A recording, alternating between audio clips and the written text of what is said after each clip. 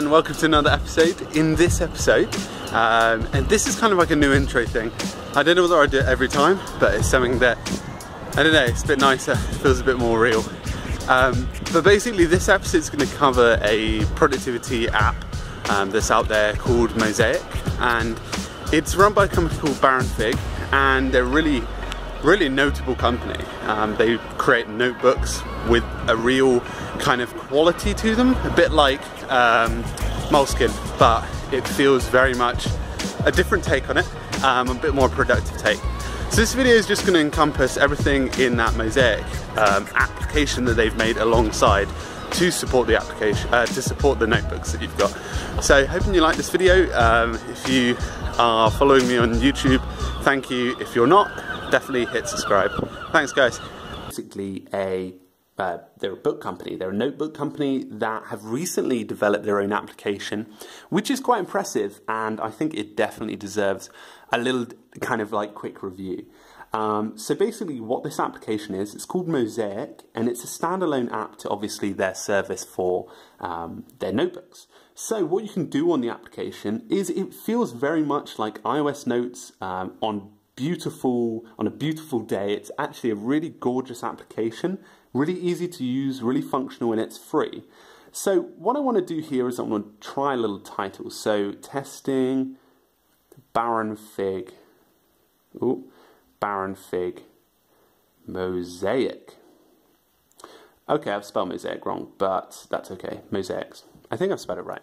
Okay, so as you can see, the kind of font is already impressive at the start. As you can see also, it's very minimalistic. If you look at this page, there's nothing on it, it's crisp. It feels like something you want to write stuff down onto. So let me just start typing some stuff in, so hello.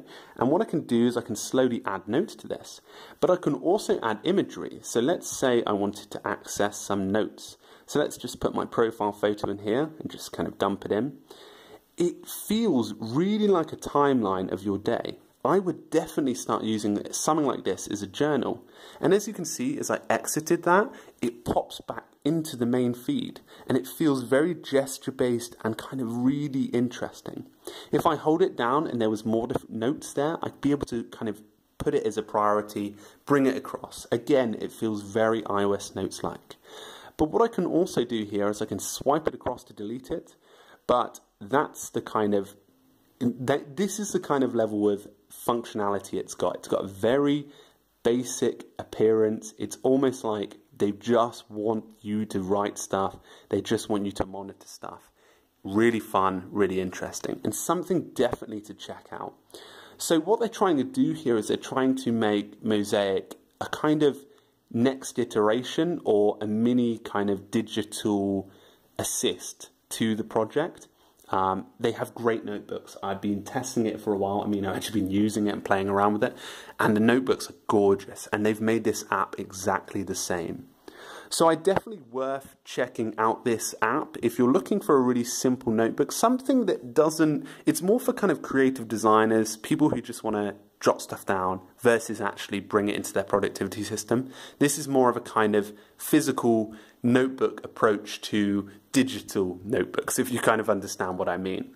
Anyway, I hope this one was useful. I hope you can go away, play with it, and see what you think. Let me know on Twitter at Francesco D_ALES, and tag Baron Fig in it as well. Baron Fig's, their Twitter handle is at Baron Fig. And they're really fun guys, and you should check out what they're doing.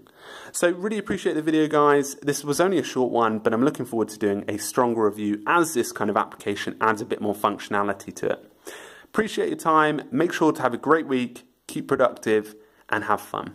Thanks very much.